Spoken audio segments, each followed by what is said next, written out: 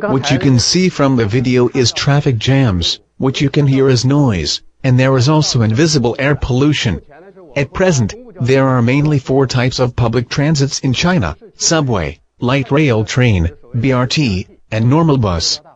They have advantages and disadvantages. For example, subway costs a lot and takes long time to build. BRT takes up road spaces and produces noises as well as pollution to the air. How to develop environmental-friendly public transportation? Straddling bus provides a solution. Let's watch a demonstration.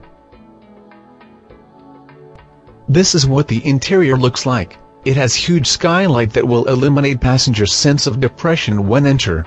The straddling bus combines the advantages of BRT. It is also a substitution for BRT and subway in the future.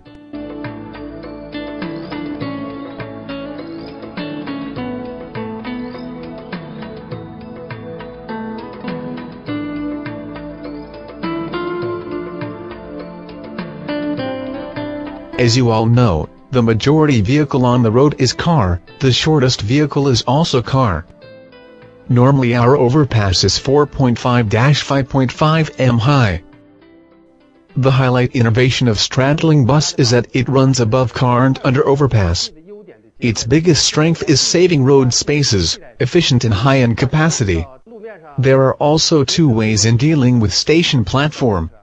One is to load/unload through the sides. The other is using the built-in ladder so that passengers can go up into the overpass through the ceiling door. There are 2 parts in building the straddling bus. One is remodeling the road, the other is building station platforms. 2 ways to remodel the road: we can go with laying rails on both sides of car lane, which save 30 energy. Or we can paint 2 white lines on both sides and use autopilot technology in the bus, which will follow the lines and run stable. Another strength of straddling bus is its short construction life cycle, only 1 year to build 40 kilometers. Whereas building 40 kilometers subway will take 3 years at best. Also, the straddling bus will not need the large parking lot that normal buses demand. It can park at its own stop without affecting the passage of cars. Straddling bus is completely powered by municipal electricity and solar energy system. In terms of electricity, the setting is called relay direct current electrification. The bus itself is electrical conductor, 2 rails built on top to allow the charging post to run along with the bus. The next charging post will be on the rails before the earlier one leaves. That is why we call it relay charging. The set here is supercapacitor, a device that can charge, discharge and store electricity quickly. The power it stores during the stop can support the bus till the next stop where another round of charging takes place, achieving 0 toxic gas throughout the process.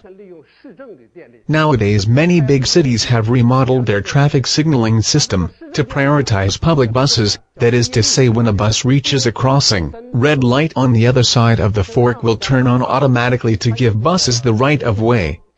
Our straddling bus can learn from this BRT method. The bus is 6 m in width and 4-4.5 m high. How will people get off the bus if an accident happens to such a huge bus? Here I introduce the most advanced escaping system in the world. In the case of fire or other emergencies, the escaping door will open automatically. I believe many of you have been on a plane. Planes are equipped with inflated ladders so people can slide down on it in emergency. I put the escaping concept into the straddling bus. The bus can save up to 860 ton of fuel per year, reducing 2,640 ton of carbon emission. Presently we have passed the first stage demonstration and will get through all of the technical and validation by the end of August.